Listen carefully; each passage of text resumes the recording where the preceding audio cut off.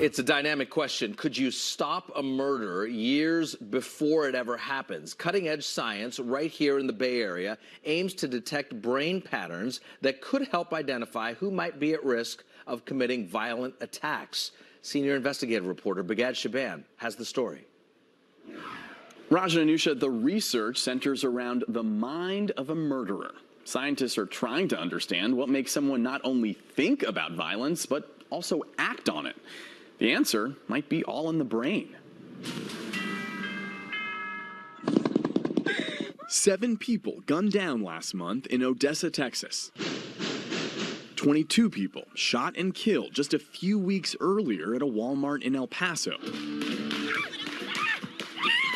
Here in California, 3 people, including 2 children, died at a mass shooting at the Gilroy Garlic Festival in late July.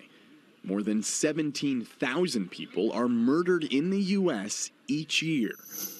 Now, 2 scientists, one in Palo Alto, another in Albuquerque, New Mexico, believe they can stop the killers before they pull the trigger. You can intervene, you could perhaps avoid the dire consequences. Dr. Hans Vogel is the director of neuropathology at Stanford University. Is there a specific part of the brain that actually triggers a mass shooter to act? I think we're getting there in terms of finding areas of the brain that may explain homicidal behavior. At Stanford University, on the 2nd floor of a research lab, behind this door and inside a locked cabinet, is some of Dr. Vogel's most infamous work. Inside is the brain belonging to Stephen Paddock. He was the gunman in that Las Vegas mass shooting 2 years ago that left 58 people dead. I was asked to diagnose and rule out certain disease processes that might have contributed to his behavior. And so they leaned on you to determine whether something in his brain may have led him to commit that act of violence. Yes. What did you find? He took his own life with a bullet wound to the back of the brain. But it still left a considerable amount of the brain that was amenable to examination. In the shooter's brain, Vogel found large amounts of what could be described as a type of scarring of the brain tissue.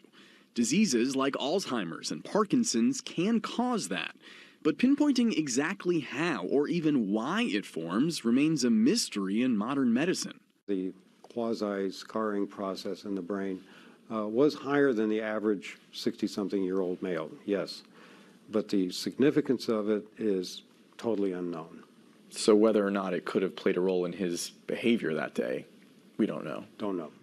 That sort of scarring was spotted on parts of the brain responsible for fear and memory, and in other key areas of the brain. It's linked to parts of the brain that have to do with emotion and anger and so forth. And decision-making? And decision-making, yes.